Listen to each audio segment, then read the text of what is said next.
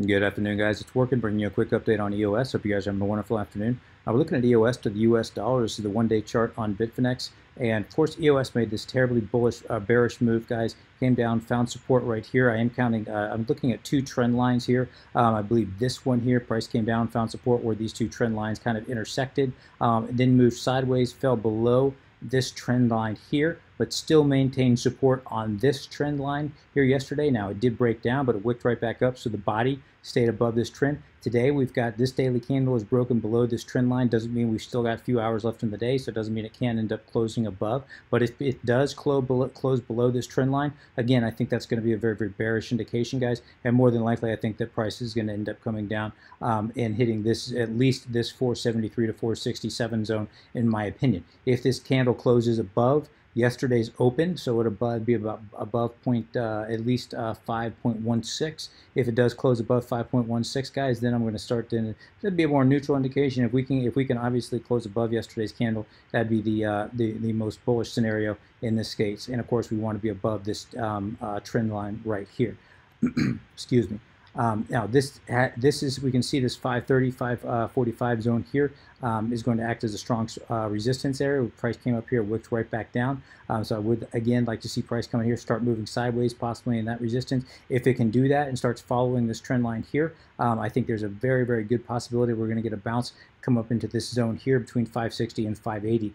For now, though, guys, until we get one more wave down, I don't see us coming any higher than 560, 580. I do think that would be a retracement and then a possible one more wave down. Excuse me. I am looking at this as one more wave down, guys, because there's only a few ways you can count this. If we put our Elliott hats on, and we start looking at this from an Elliott perspective, you know, what do we got? Well, the most bullish count has this, and let's just stick with that for now. Most bullish count has this as an A, B, and down for the C. Well, if that's the case, we've got our ABC. We know our C wave has to have 5 waves. So what do we got? I can count. If I count this, actually, if I bring my B right here, that'd be the most bullish. So if I count this as my 1, 2, all of this as my 3, 4, we've still got one more wave down for the 5th. Now that 5th can be shortened, and EOS is known for shortened 5th as well. It's actually known for two different things, and then either extremely elongated 5th or a very shortened 5th. Very rarely do you get a very technical 5th. It's very bizarre with EOS. So, okay, hopefully we'd hope for a very shortened 5th here. If that's the case, you know, possibly even shorten it out here at this 473 zone here, 450, 428. I've gotten buy orders, and I'm not saying it's ever going to get down here, but I do have buy orders, and that was from our prior low when price was coming down here. I stacked buy orders between, excuse me, $4 and 3.50. I've still got those buy orders sitting there waiting to get filled, guys, and if price ever does get down there, I'm going to buy that all day long. That'd be a must buy in my opinion. But again, in the short term, guys, you know, I know a lot of people are starting to accumulate now, and it's not a bad idea to dollar cost average in. I'm not saying don't do that. In fact, you know, obviously this isn't financial advice. You do whatever you want. but I do think there's, probability-wise, I do think there is at least one more wave down. So I do think there will be better opportunities here going forward. And if, like I said, if it doesn't mean there has to be, it just means probability-wise, I think that's a highly likely scenario. If we look at this from a bearish point of view, and if I told you guys this before, the most bearish point of view would have this as 5 waves down, and this here as an ABC correction. So we'd be looking at an A, B, and C. You know, clearly that'd be the most bullish scenario, and then we'd be starting what? We'd be starting 5 waves down. If that's the case, we can make a case for that, guys. Unfortunately, and it doesn't. You know, I don't take any pleasure in saying this. I'm a bull at heart. I hate shorting the market. I'll do it, but I don't like it. But I'm a bull at heart, guys. But we do this. This was a technical move. As impulsive as it looks, and as just as random, you know, just literally everyone dumped. It did end up bouncing in a very technical area, and I'll show you. If we go from the top here, pull our fib extension. You know, let me get right to the bottom there. There we go. Where did this thing hit? We pull our fib extension, we go, of course, from our, what would be our I'm going to just draw it out here for you. What would be our wave 1, 2, and then down for the 3, right? So if we pull our fib extension, this would be our 3rd wave. Where'd that hit? I mean, it hit perfectly, perfectly. Couldn't have hit any more perfect off the 3618. So a very elongated 3rd, but it did hit it on a perfect technical level, guys. So it tells me that we are getting some structure in the market going down. And again, that would support the theory that we might be in 1, 2, 3, 4, and 5 waves down. Now, that 5 waves down could be looked at as all, if I take this out and I count, instead of this being an ABC, if we count this as 5 waves up and this being our ABC, I could count all of this as our A wave, and then up for the B, and then back down for the C. That's a possibility, but this is such a deep retracement at this point, guys. If we go swing low, swing high, let's see, what do we got? Yeah, if we go swing low, swing high, we're already well below the golden pocket, well below the 6.8 fib. We're approaching the 786. Now, we could just get a very, very shortened fifth, bounce off the 786. More than likely, I think it's going to come down and hit off the 8865 possibly. That coincides nicely with this 450 support. That wouldn't be a bad area to stack buy orders in as well.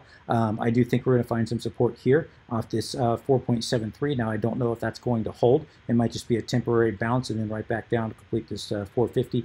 But in any case, guys, right now the market is favoring another wave down, even though in the short term we might get a small little bounce.